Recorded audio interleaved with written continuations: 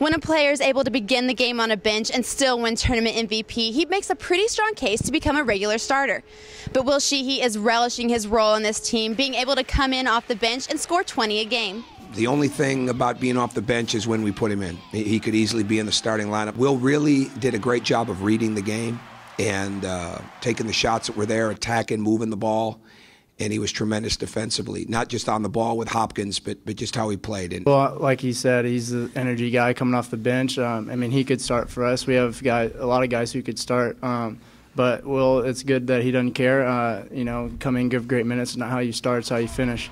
And Will does a great job of that, offensively, defensively. He did a great job on Hopkins and coming in and not letting him get open looks and that kind of thing.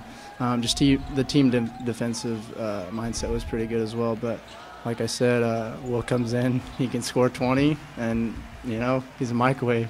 I always call him our backline captain, because if we were a pressing team, we'd have him in the back where he could really talk to his teammates. Well, he was doing that while he was guarding other really good players tonight. So he's a great example tonight of your defense getting your offense going at a high rate, and really proud of the way he played.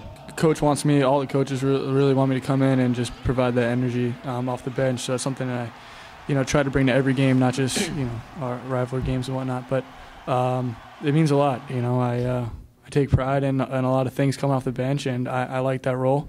And, a coach trusts me to play a certain amount of minutes, and I'm thankful for it. Sheehey is averaging about 20 minutes and over 12 points a game for the Hoosiers. Teammate Jordan Hulls even compared him to a microwave for his ability to heat up fast. At Assembly Hall, I'm Samantha Dewig for Peaks.com.